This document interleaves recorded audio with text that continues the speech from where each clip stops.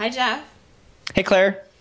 I'm such a fan of like the bookshelf with the meaningful things on it as a backdrop. I need to make that happen in my own life. Well, truth be told, my my office was a total catastrophe for like a year. Because I would come in here, I would do my work, and I'd leave, and I'd never pick up after myself because I'm like, it's go time, you know, and it's either I'm either gonna clean or I'm gonna work, and I was, you know, and then it's like in between, times of work, I'm hanging out with the family, so it was like, well, I'm gonna maximize this time, you know.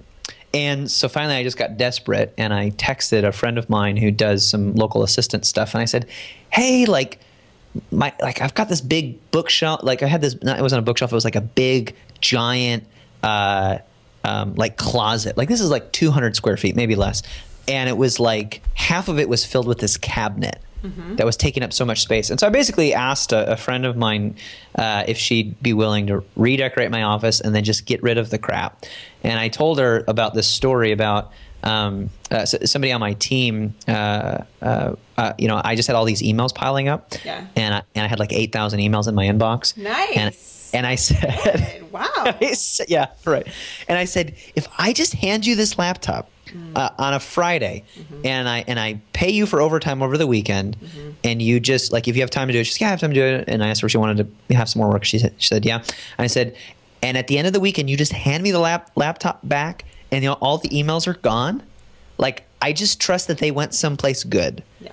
And so at the end of the weekend, she handed it back to me. She said, there's 35 emails in here that you need to respond to. I filed the rest. They are archived.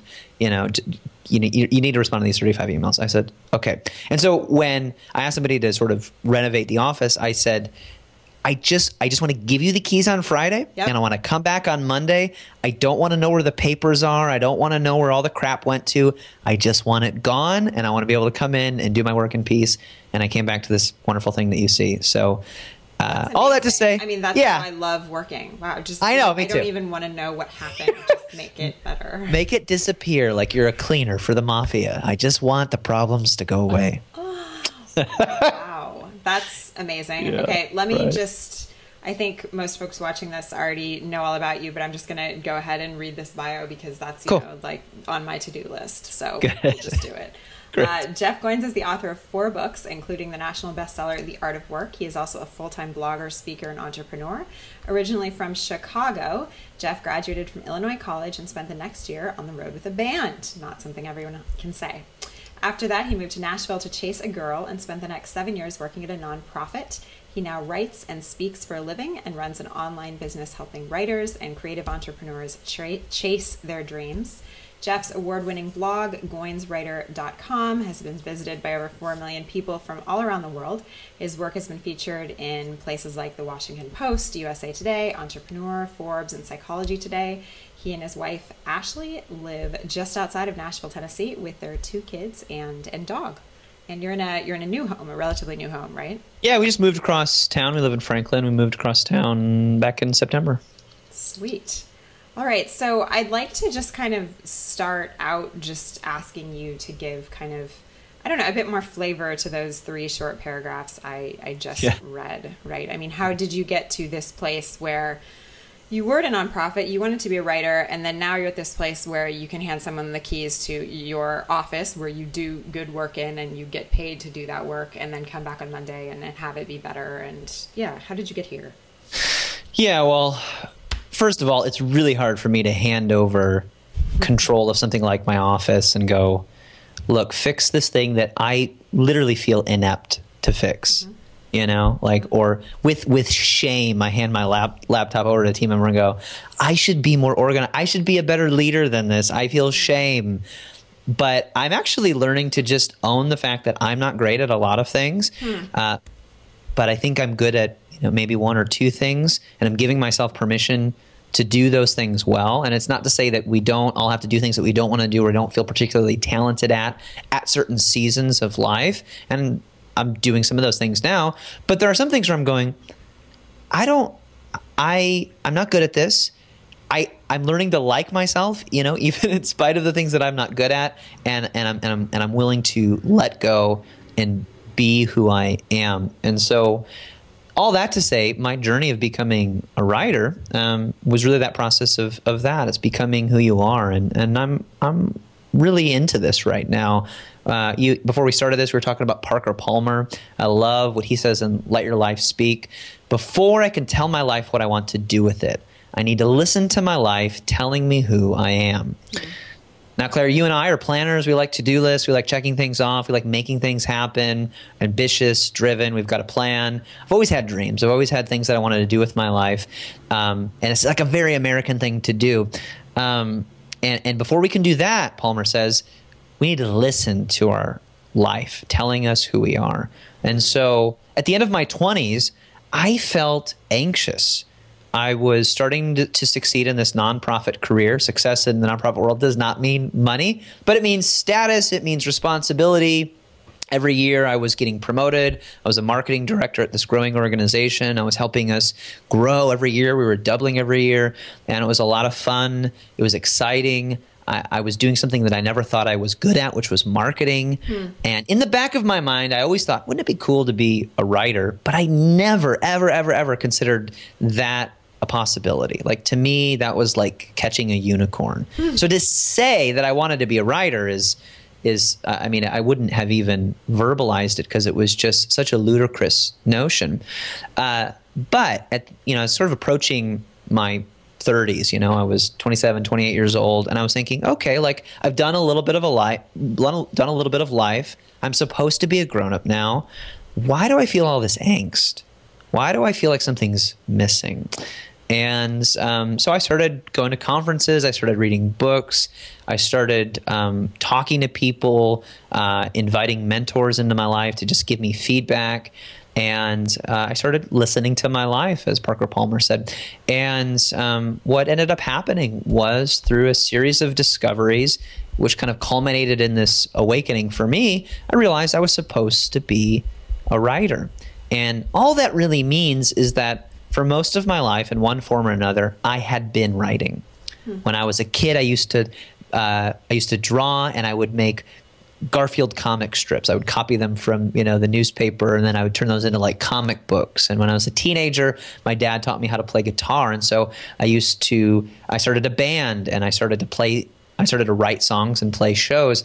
And my favorite part in all of this was the creation process. It was making something seemingly out of nothing. And then in college, I was a religion and Spanish major, and I would get so stressed, and I didn't have my own computer, that I would escape during finals time when you're supposed to be studying. At like 1 o'clock in the morning, I'd leave my dorm room, I'd go to the 24-hour computer lab, and I would write. And I'd write these stories, and I'd email them to myself because Dropbox didn't exist then.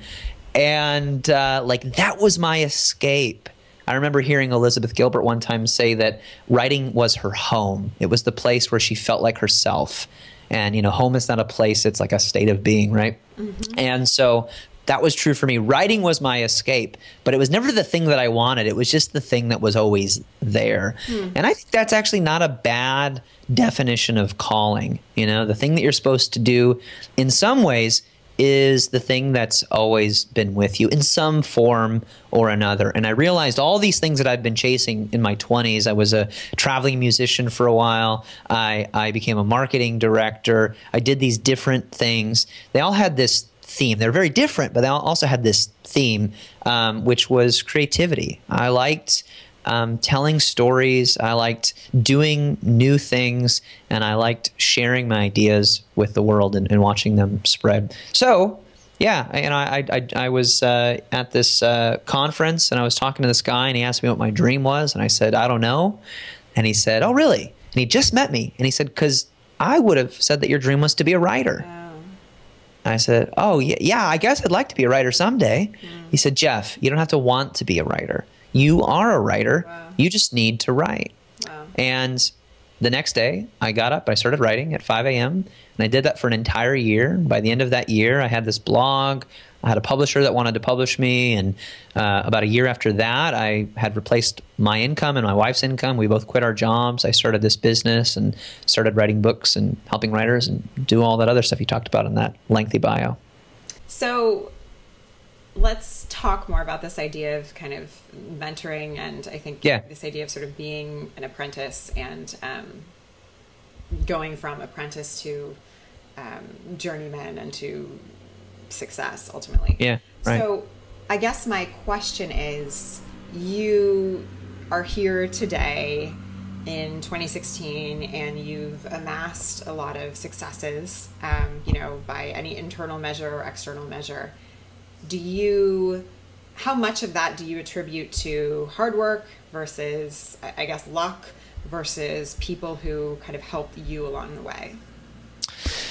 Yeah, I mean, it's all of those things. I have trouble separating them. I am skeptical of the self-made man or woman story because it's just not true. I think every story of success is really a story of community. And I know you're a reader, Claire. I am a voracious reader of biography. I love biographies. It's like the thing that I geek out on these days. So over the past several years, I've just read countless biographies of successful people in history, presidents, military leaders, entrepreneurs, artists, you name it. And I've just tried to become a student of lives, people's lives. And for me, success is creating enduring work, So John Adams was a political leader who created enduring work because we remember his name in the country that he helped found is still here so far. So that's a pretty good measure of success. And then Steve Jobs made stuff that's still here and will probably endure for a while. And same goes for Walt Disney and Mother Teresa. And so these are all different sort of versions of success. And I noticed this theme when I was reading all these biographies, and the same thing happened when I started interviewing these people that I talked about for this book project that I did a couple of years ago. Is when I was talking to these people, I realized, wait, hang on a second. Go back to that place where you told me about how your family kicked you out and you were all on your own, but then your aunt called you, and she had you come into her house, and then your roommate volunteered to, help you with childcare, while you were a single mom and you were working on your dream, late at night. Interesting. Tell me more about that. And I realized, and maybe people go, oh yeah, like everybody has support networks. Sure, great. But these are not stories that we tell about when we tell the tales of these people's success. We go, she did it on her own, and it's never true. And so if you want to succeed, what I think you have to have at some point is you have to have a network. And that can sound really depressing to the person who is living in Nebraska and is going, well, where's my network? I live in cornfields, right? Yeah, or living in South America or something. Go, where's my network? Yeah. But here's the thing, you don't have that excuse because you're looking at your network right now. You're tuned into it. You're typing on it.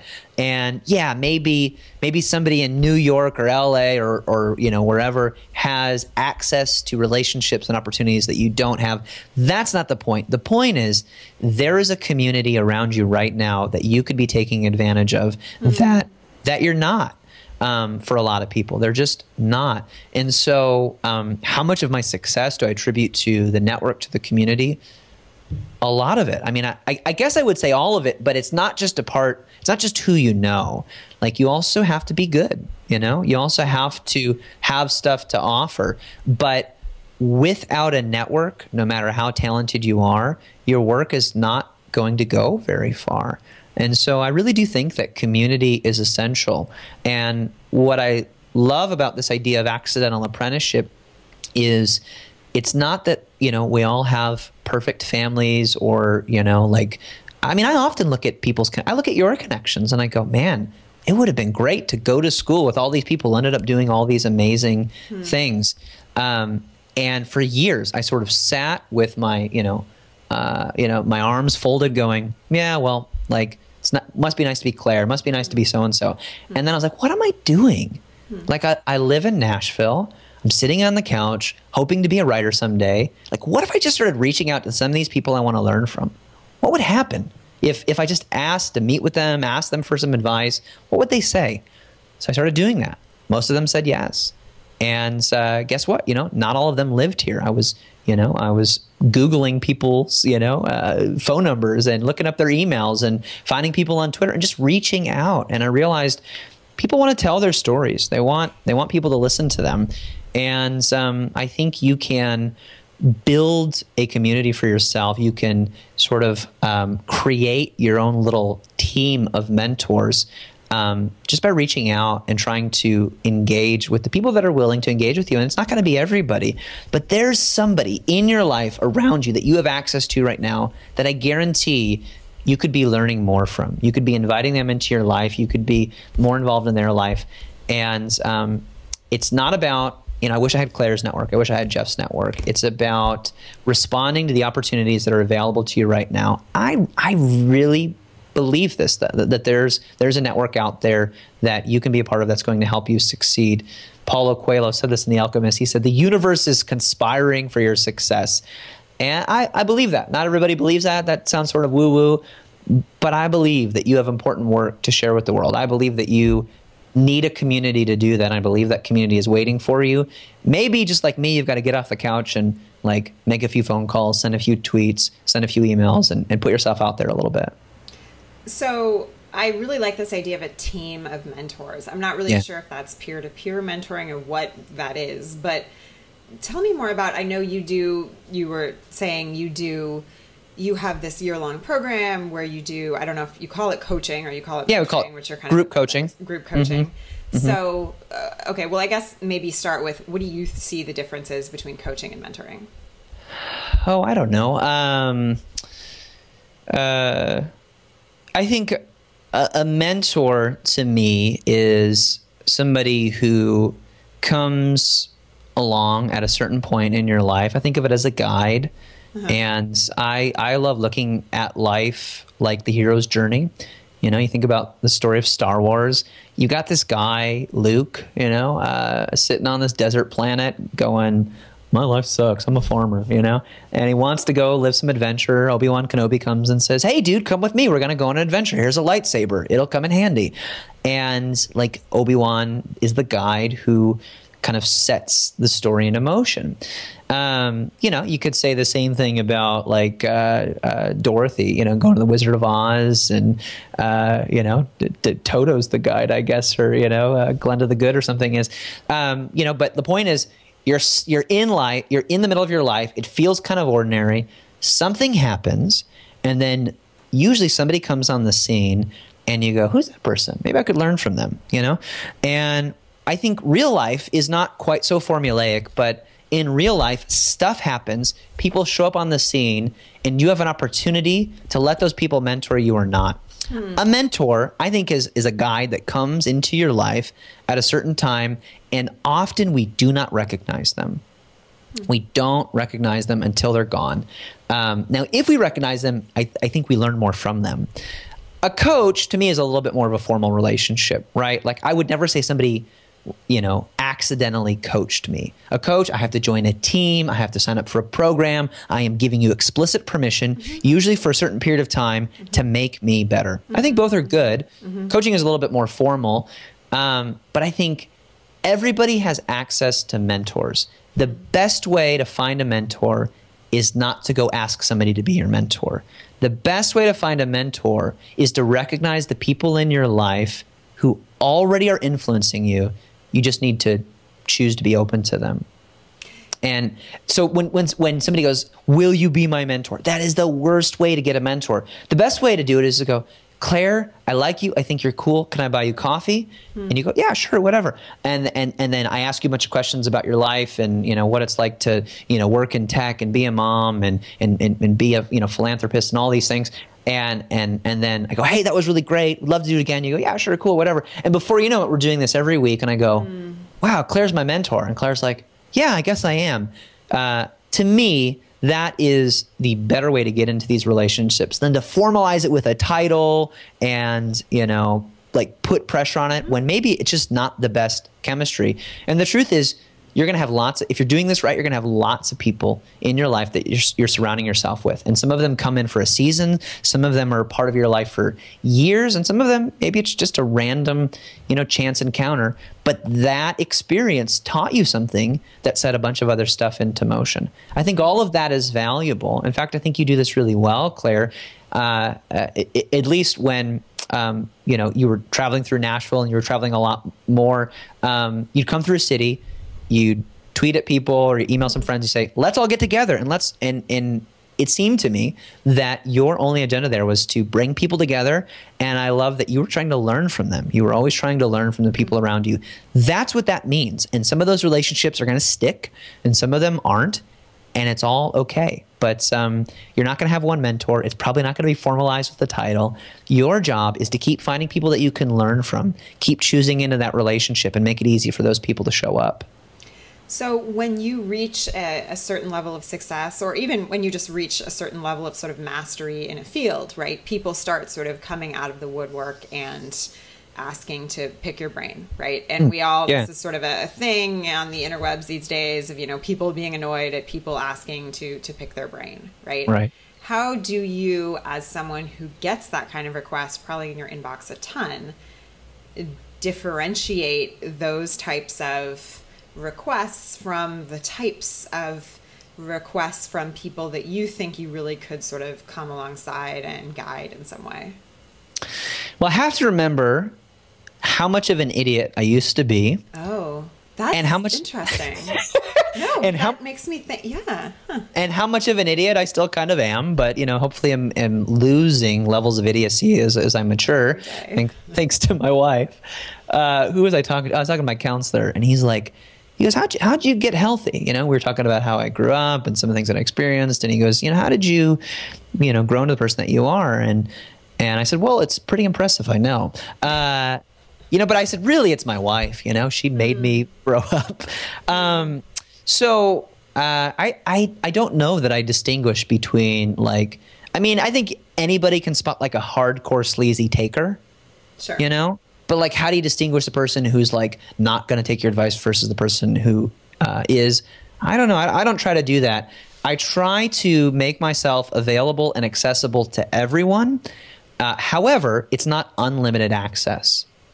And that, to me, is sort of the healthy boundary. So every Wednesday, anybody can have lunch with me, right? Really? Yeah. That's fascinating. Yeah, so I just had lunch with somebody, and I was late, you know, to our meeting because I was really engrossed in the conversation, and I was like, "This is amazing! You know, this is incredible! I love connecting with this person and hearing their story." Yeah, so I think everybody gets access to the front door, but not everybody gets access to the living room or the kitchen or, you know, the bedroom. You know, so I mean, I think that to me is how I manage that, because I have approached people who are like, I'm sorry, dude, you got to pay to ring the doorbell. And I'm going, well, okay, I guess. And I guess I get that. It's never worked. It's never felt right to me. So everybody gets to come and knock on my door. But, like, you don't get invited into my living room until you show some, you know, that you've demonstrated some trust.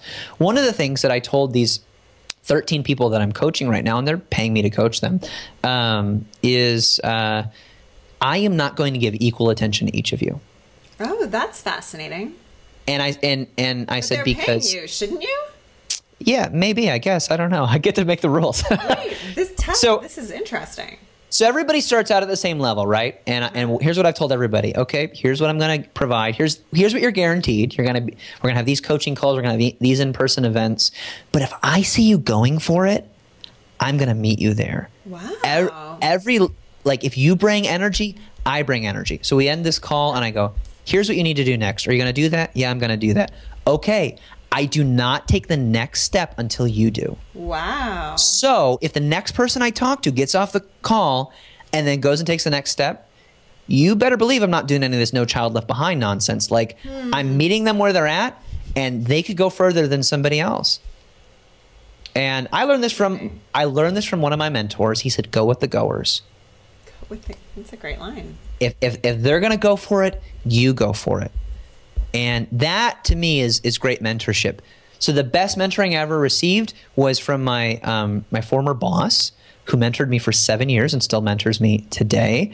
Very informal relationship in terms of, like, the mentoring side of it. Like, it's like he was my boss, and I realized I could learn some stuff from him. And so I said, "Hey, I'd like you to mentor me." He says, "No. Like just let's just get together once a week, and I will tell you whatever you want to know. I'll, meet with you, and we'll talk about whatever.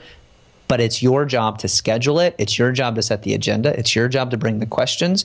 And I was an idiot. I didn't know what to do. So I'd show up and he'd be telling me all this stuff. I go, He goes, are you writing this down? I go, he goes, you should write this down. And I go, okay. So I write it down. And then at the end, he goes, what are you going to do with those notes? I go, I'm going to save them. He goes, no, you're going to email me those notes to show me that you're going to email me those notes. So we have a paper trail of what you're going to do next. And then in a week, I'm going to follow up with you on that. I said, oh, okay, I'm going to email you those notes. So he conditioned me to do this. And I was like, oh, I get it. Like mentoring is not the job of the mentor. It's the job of the mentee.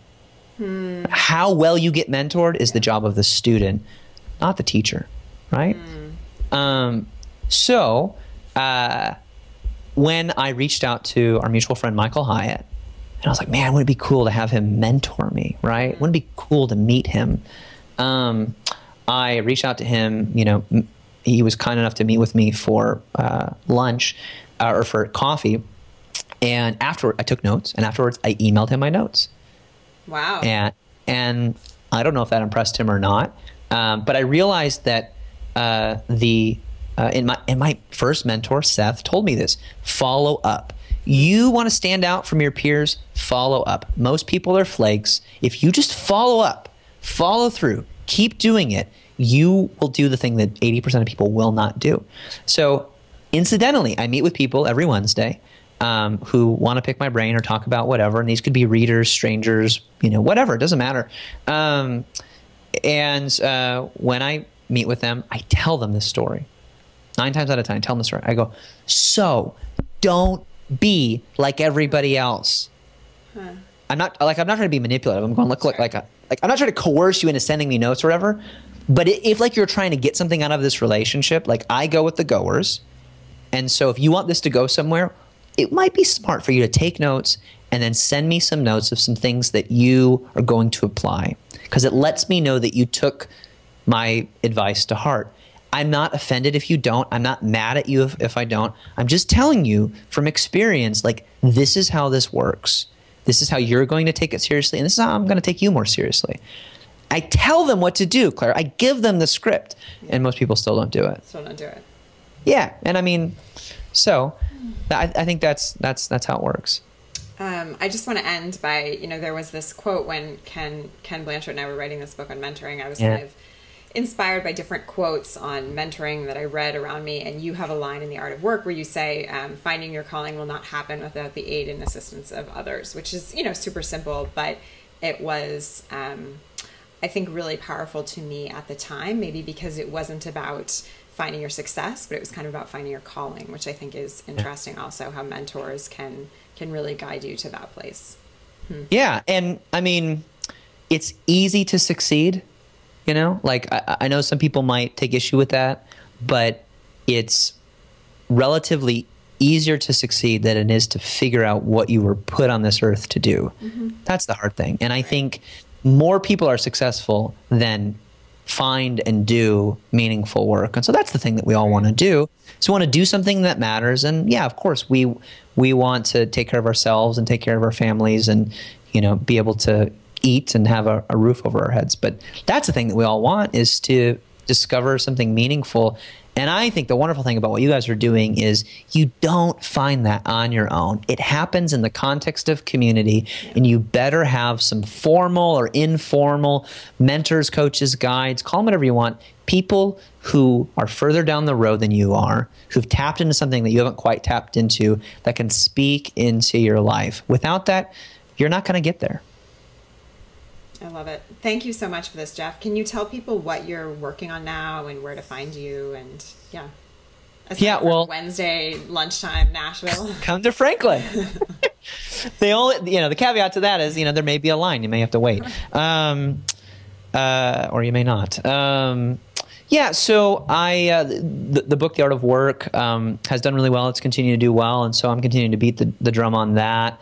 I had so much fun writing this book that I'm writing basically a follow-up to it, kind of like the next step of the process. So if The Art of Work is about finding out what you're meant to do, the next book is about building a career around that and really making a living off of that. And I think you can do both. I'm excited about it.